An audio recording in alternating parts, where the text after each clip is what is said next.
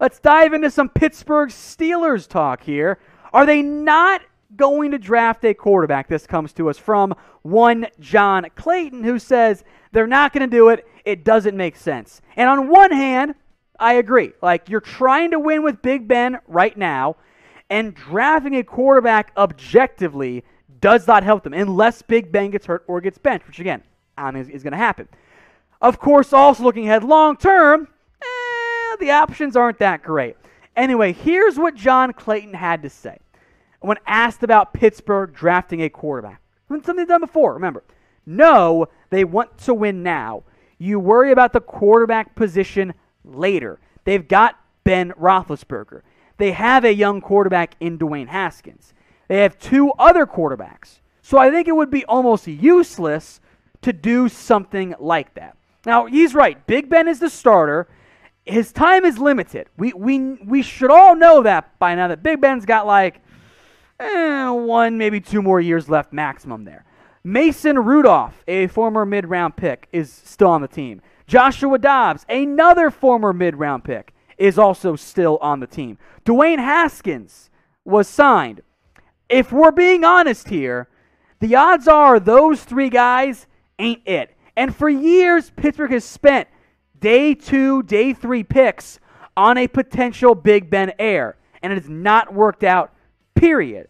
And then you look at this year's draft crop. The guys available for Pittsburgh, look, if Justin Fields is there at 24, oh my God, you take him. It's not going to happen. So day 2, day 3, you're looking at Davis Mills out of Stanford, who some people like him. I don't see it. Kyle Trask reminds me of Mason Rudolph all over again. Why would I take him? Kellen Mond, he does have upside. He's been a 4-year starter, though, and is still not accurate. Is something going to change? I kind of think the answer is no. Jamie Newman also has upside, but like he opted out and didn't play and was bad at the Senior Bowl. Like, I got a round 6th grade on him.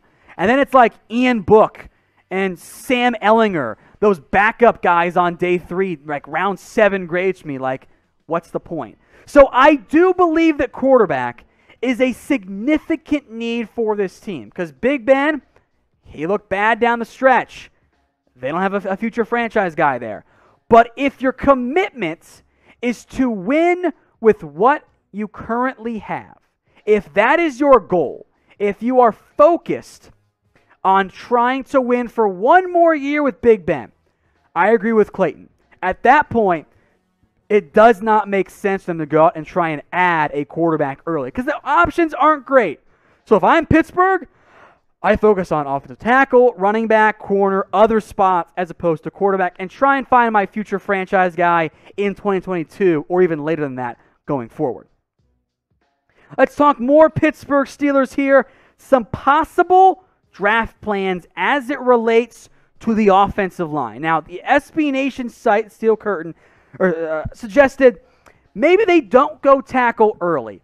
And, man, I got to be honest here. Like, that doesn't make the most sense to me in terms of what they really should be doing in terms of the offensive line. They did not have a particularly great unit last year. And I think at some level, Alejandro Villanueva is no longer the same guy that he was in his prime. I think, to be honest here, the decline had begun to set in at least a little bit there. But you look at what they have on their actual roster, I don't think it's great. Frankly, I'm a bit disappointed about it. Like, I think the interior stuff is fine. David DeCastro, Kevin Dotson, that's a pretty good 1-2 punch there. Avante Collins isn't bad either. B.J. Finney, J.C. Hassenauer could maybe help you survive at center if you had to. But when you look at the tackle spot, Okorafor has been bad, if we're being honest here. Joe Haig, Rashad Coward, those guys aren't great by any stretch of the imagination. Zach Banner could be a guy at right tackle also coming off of injury. I don't trust Chucks at left tackle. So if I were Pittsburgh, I'd be drafting somebody early. So make your votes here.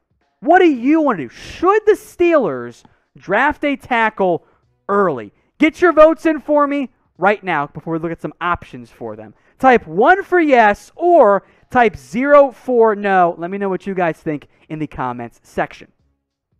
Now, in round 1, if either Christian Darrisaw or Tevin Jenkins are on the board, folks, I am sprinting to the podium.